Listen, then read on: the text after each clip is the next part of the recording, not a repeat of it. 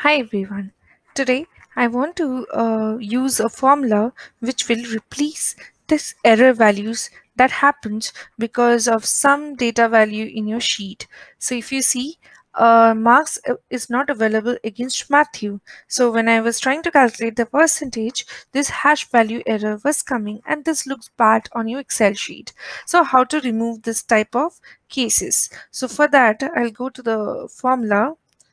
I'll use a beautiful function called IFERROR. IFERROR. If error. So if this function fetches an error, I will replace it with the blank value. So comma, inverted comma. So now if I drag this formula, you see the error has been replaced by blank. Suppose I want to see that if there is an error coming, I want to see marks not available.